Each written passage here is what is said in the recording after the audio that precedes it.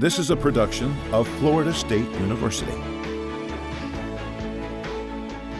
Hello and welcome to this special edition of FSU Headlines, coming to you from the campus of Florida State University.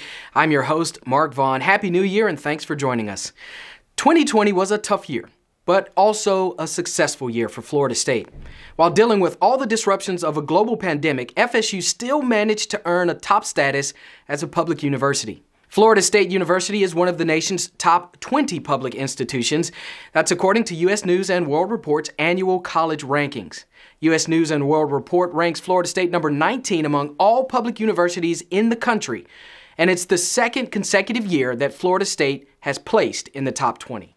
I'm proud of our team. I'm proud of the faculty members. I'm proud of the great students that we've attracted over the last several years. 62,000 students applied to go to Florida State University last year. I think that's a reflection of where we are, the prestige that the university has earned over the years. And I couldn't be prouder of our entire team, particularly our faculty and our students. Last March, Florida State University rose to the challenge of transitioning 42,000 students into a new era of remote learning in just 2 weeks. Here's how one of the faculty members did it in their class. It used to be common for grandparents to sell their house after retiring and then move to a smaller house in a warmer climate. I normally teach in this room, HCB 101. It holds 500-something students. It usually has, in a normal class day, for a 500-student class, around 400 students in it, and for a 300-student class, it might have 200-something students in it. All the faculty here have gone to great lengths to make sure that the things that we would normally make available to students are still available to them. We're switching almost everything we did before online in one format or another. Now I'm just doing the same thing, except the students aren't here. Of course, they'll adapt quickly. They're young, they're technologically savvy for the most part. They're used to watching lots of stuff online. They're used to FaceTime and other forms of online communication. They'll be fine adjusting to this. It may be a little bit difficult for them at first to think of this as primarily a learning mechanism and not just a communication tool, but they'll catch on and they'll adapt. It's going to be different and it's going to be more difficult. It's going to take all of us time to adjust to doing that, but I know we're all going to try our hardest to do that. As you can imagine, moving all Florida State University's academic courses to online distance learning and other alternative distribution methods was an unprecedented task. But that wasn't the only big change that needed to be made to keep FSU running full speed ahead. Florida State created new ways to help its students continue to learn and thrive remotely, from Virtual FSU, a new online hub for student services and engagement opportunities, to launching a COVID-19 relief effort for its students. The university has rallied in a short amount of time all throughout the year 2020. To help identify positive COVID-19 cases on campus, Florida State University transformed a campus parking garage into a testing site last summer. The drive-through and walk-through testing for faculty, staff, and students was a crucial step in making testing more widely available to the FSU community. Watch this. Well, there are a lot of building blocks for the kids to come back, and so this is one of the building blocks for our staff, our faculty, others right now to be tested so we can have some baseline for where we are, so that when the kids do come back and we have a lot more to test, we'll be in a good position.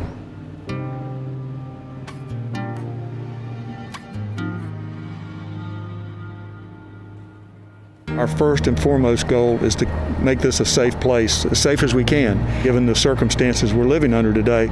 But I think this helps us put us in a good position to bring our students back, have our faculty teach, and that we have a safe environment for everybody. That's really what we want, not only for us, but for our community also. And we're working with a lot of our community leaders to do the same thing, and they're responding very favorably.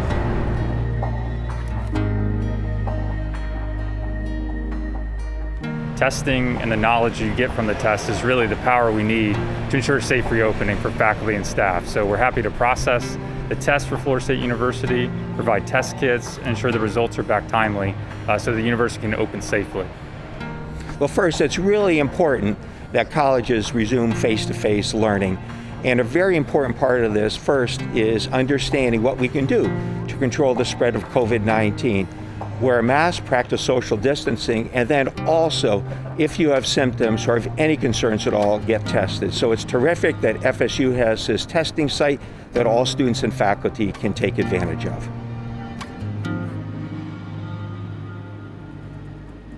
Florida State then transitioned to on-campus testing to the Donald L. Tucker Civic Center, which served thousands of students, faculty, and staff over the course of the fall semester.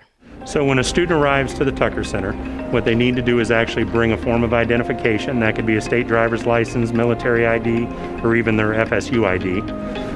When they arrive, they actually just come in through an identified entrance.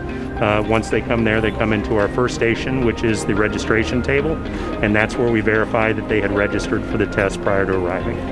What they do next is they move on to what we call the pickup station. That's where a prepackaged test is actually prepared for them. It's got the student's name, and then following that, then they move into the testing D station. as in dog. You're going to follow the gold arrows, go down to station D. At the testing station, they go through one of 4 different sites. We have a healthcare provider. They'll walk the students through a self-swabbing process. Actually very comfortable. The swab just goes into just inside the nose. We guide them through that process, packaging up their specimen, and then dropping it off at a collection point. If you're registered, it's simply an issue of walking in, showing your ID, picking up your collection tube, going through the testing station, dropping it off at the drop-off point or the collection point, and then exiting the building. And in most cases, we can probably get them out in about 5 or 6 minutes. Have a great day, okay? Testing is still available on campus. You can schedule your appointment at uhs.fsu.edu. Well, Florida State University saw many historic changes in 2020.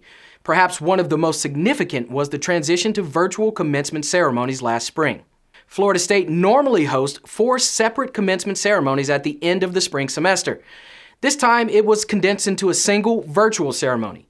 The celebration incorporated many of the traditional customs associated with the usual on-campus commencement exercises, including the opening processional to pomp and circumstance and the official conferring of degrees.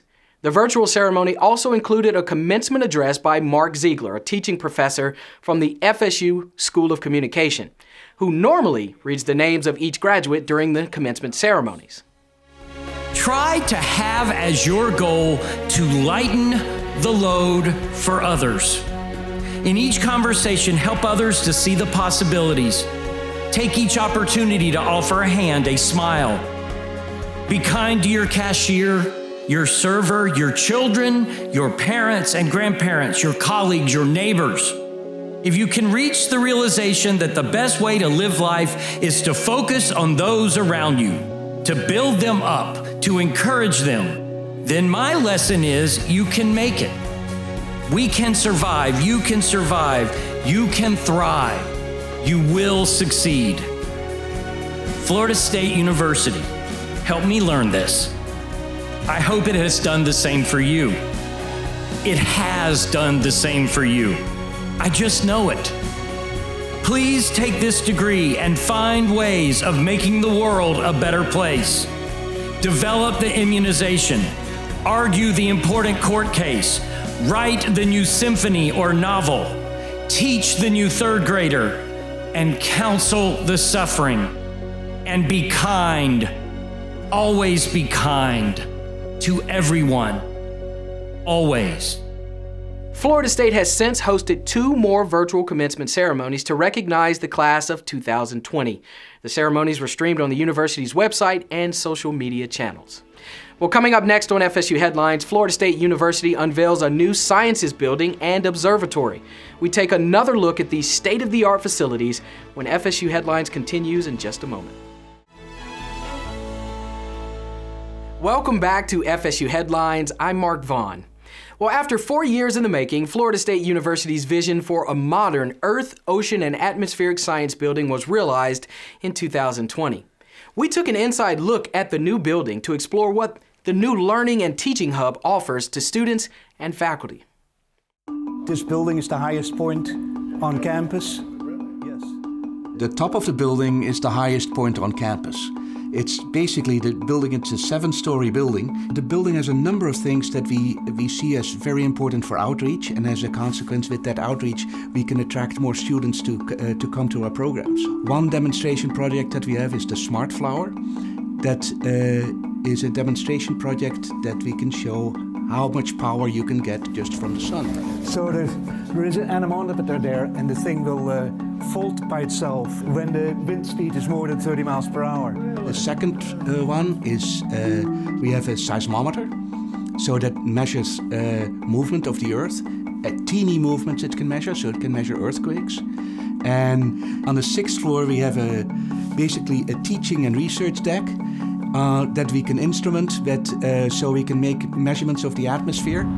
On this roof we can set up experiments that faculty has, and that is mostly on that gated area there. And then out here we'll have meteorology classes, so students can work with the instrumentation that observes atmospheric parameters and set the instruments up and do studies like that. On the 6th floor we also have what we call a map room, and that map room is basically a TV wall where we have 20 TV screens that we use for mapping the atmosphere. So you can have different layers of the atmosphere as you go up and looking at the screens, and then different parameters in the atmosphere you can have along like that. The wet labs that we have, they're modular, so you can reconfigure them very easy as the needs of the PI might change. In the building we have several large paintings donated by Paul Lee that were painted by his wife, Gabrielle Lee. These paintings are kind of an abstract impression or expression. The pigments that are used for the paints are mineral pigments, so they don't fade in the sun. It's very exciting because basically this will grow our program, that will attract more students, that will attract more funding. We can teach people the basic geosciences, but also some practicalities about solutions towards present-day world problems that are related to geosciences. Another addition to Florida State's campus was an observatory constructed by FSU's physics department. We headed to the top of Doak Campbell Stadium to explore the new modern facility. Astronomy to me is really about our origin story, right? How do we get here? And our technology today is advanced to the point where we can start to answer these questions. Yeah, so it's a very exciting time we're living in. We're here on top of the football stadium at the newly constructed FSU Observatory. So we have a new telescope built on one of the terraces, and we are going to use it to look at wonderful things in the night sky above Tallahassee. So the telescope is a 17-inch telescope, so we've been able to look at objects as close to home as the moon and as far away as supernova from neighboring galaxies.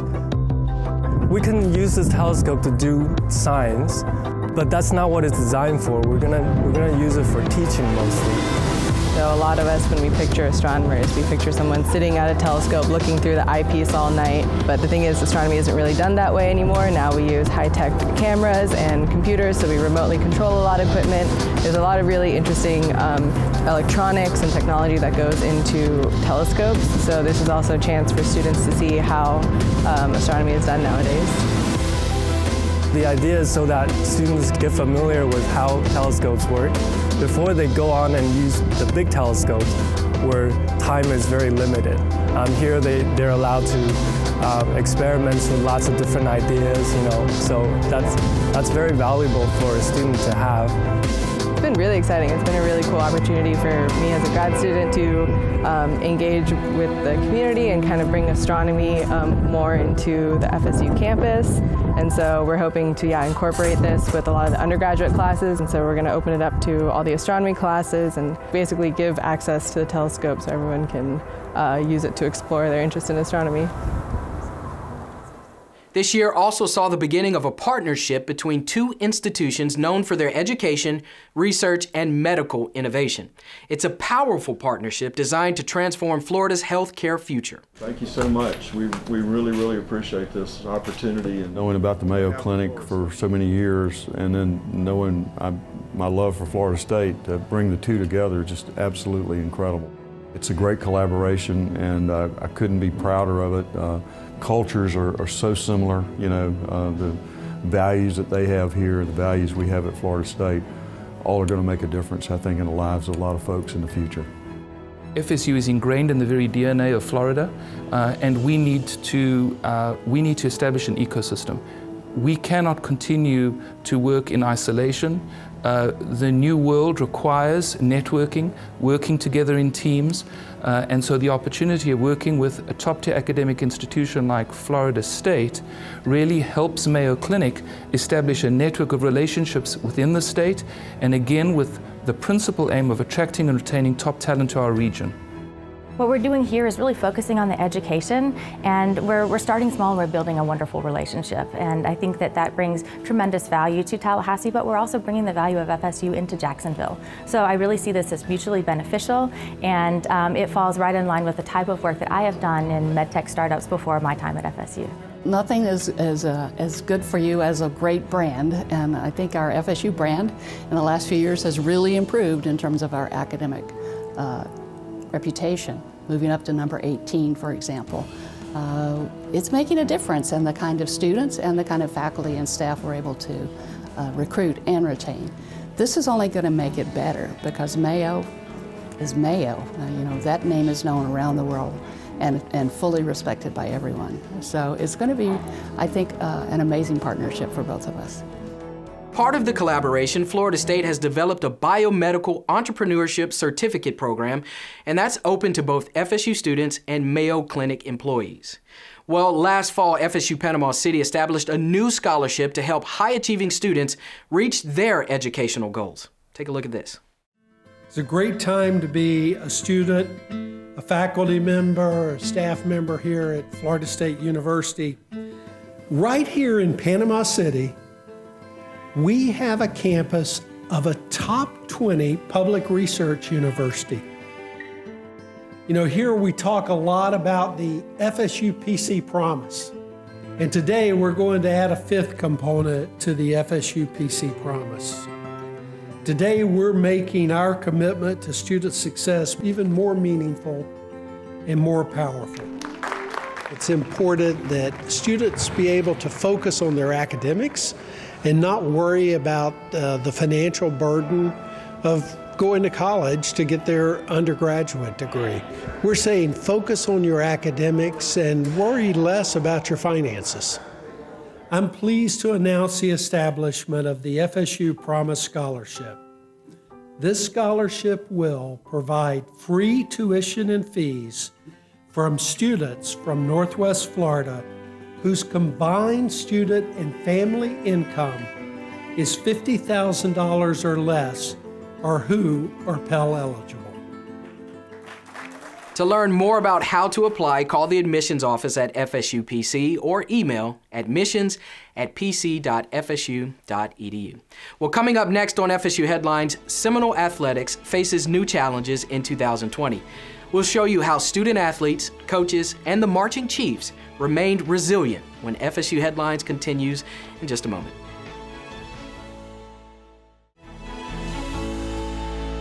Welcome back to FSU Headlines. I'm your host, Mark Vaughn. As the public health threat of COVID-19 began to spread throughout the nation in the early months of 2020, the NCAA Board of Directors was forced to make a tough decision for all of college athletics. Today, NCAA President Mark Emmert and the Board of Governors canceled the Division I men's and women's 2020 basketball tournaments, as well as all remaining winter and spring NCAA championships. This decision is based on the evolving COVID-19 public health threat. With this announcement, all NCAA collegiate sports nationwide were officially canceled, and with that, so too were the national championship goals of FSU's student athletes. Well, when the announcement was canceled, you know, for me, I still believe that we had so much in us going into the NCAA tournament. And, you know, at basketball, like, you're working year round, you're working hard year round. So, like, it's like preparing for something and then it not even happening. That was a big blow. It was devastating. That day, when I think about it, it was kind of like our career was just come to a complete stop. My heart broke for our seniors because all of the unknown, it really got to us, and they thought that their last year at FSU was ripped away from them without any control or any say. We were all extremely frustrated, sad, angry. I mean, there was plenty of emotions, but at the end of the day, it was for our own safety, the coach's safety, the players, and everybody. So we understand.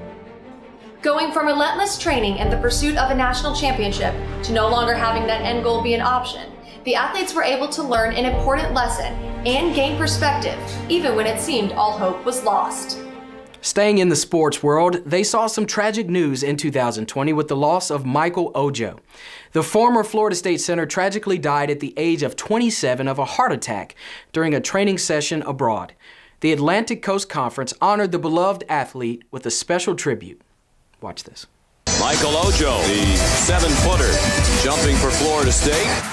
Take one. And he controlled the tip. Okay, here we go.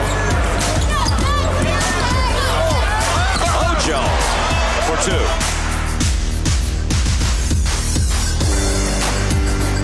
Ojo shook my hand before the game. It was like me shaking my 2-year-old. 12, Florida State bench, just how big it is. You should see the size difference. Yep. It is unbelievable when you're on the court. A man masquerading as a mountain, I would say Michael Ojo. Definitely. Masquerading as a man. Yeah. I'm a big man in the paint, you know. That's my house and I own the paint. Coming down there, you're going to have some trouble with me. Ojo is 7'1", 304 pounds. Michael is a unique physical specimen. He has a physique that most people would love to have. Hard-working, tough, all the things you want, he has them. There you go, Ojo.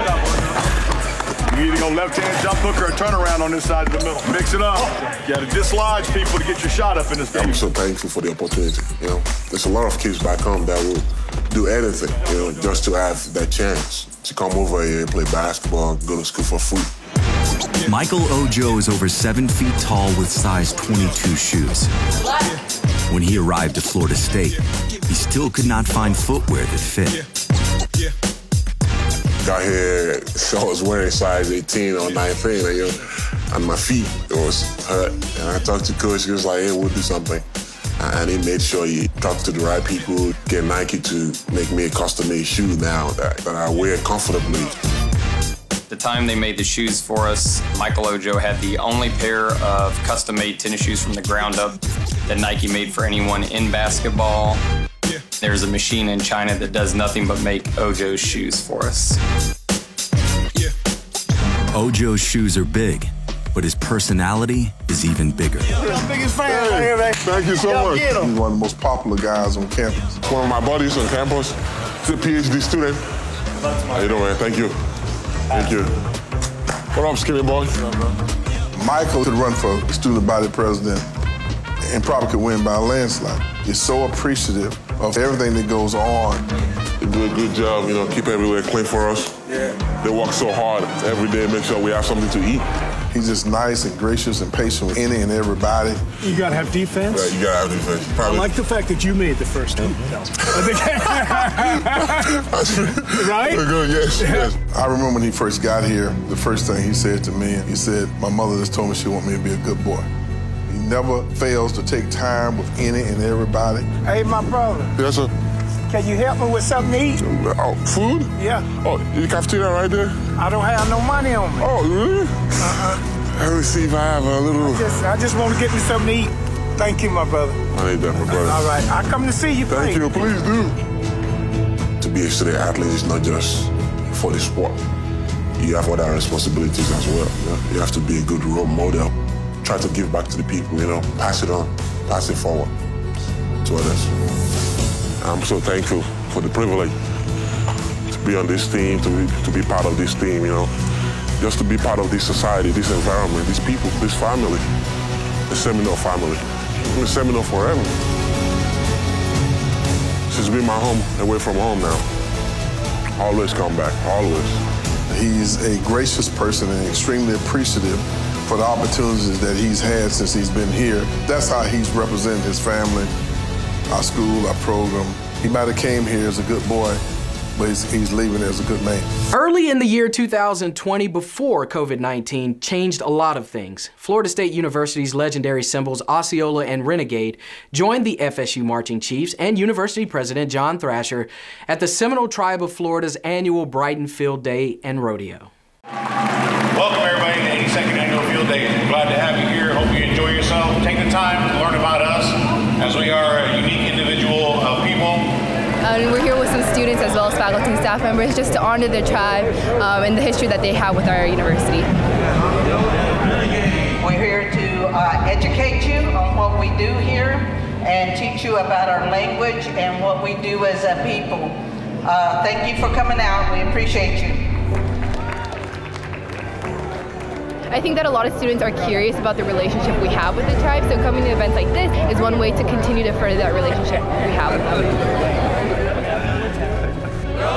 We have such a great connection with the university and the Seminole tribe, and just to see some kind of representation and actual involvement with the band and Renegade team, it's always great to see, and it's definitely appreciated. And, you know, it makes it even better, you know, because I can actually brag on my university a little bit.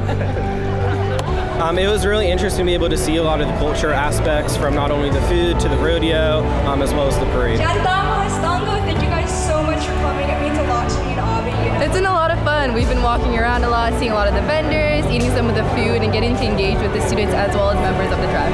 Relationship, being able to flourish on the Seminole tribe property is also very cool from our perspective.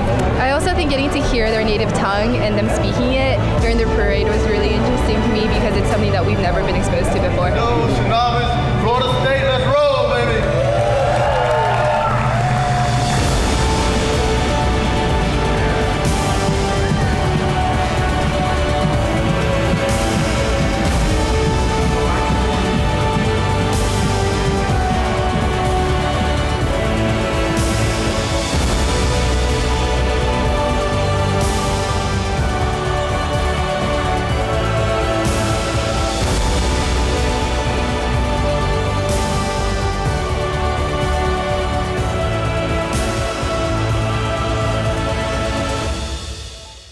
Okay, that's going to do it for this special edition of FSU Headlines, but remember, you can always keep up with Florida State news online at news.fsu.edu. For everyone here at Florida State University, I'm Mark Vaughn. I thank you for joining us. Stay safe and healthy this new year, and we'll see you next time.